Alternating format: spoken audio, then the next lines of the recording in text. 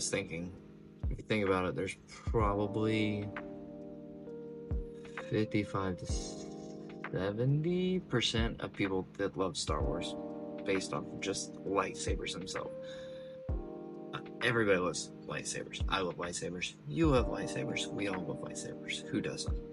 But my thing is, I love all kinds of lightsabers, but I also love making lightsabers my own, like putting my own unique thing on it and everything else. And that could be, completely destroying a gorgeous, beautiful replica down to taking, a pretty fairly cheap $160 lightsaber and turning the hilt into something of my own, something weathered, nice, wrapping it my own way, and then also making basically my own just complete full-on scrap style. I made this pommel, but then this is just all extra lightsaber parts, and that's not even a real emitter, or a real blade plug. I made it from a stink faucet, and I absolutely love this thing. It kind of reminds me of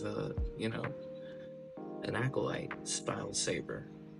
Also, onto that, I'm sure Kyber sabers, Legion sabers, Nerd Armor, they're all probably gonna have the acolyte sabers here really soon.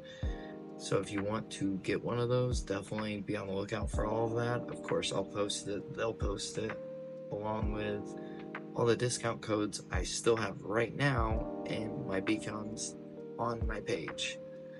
And that's, like I said, for Legion, Kyber, and Nerd Armor.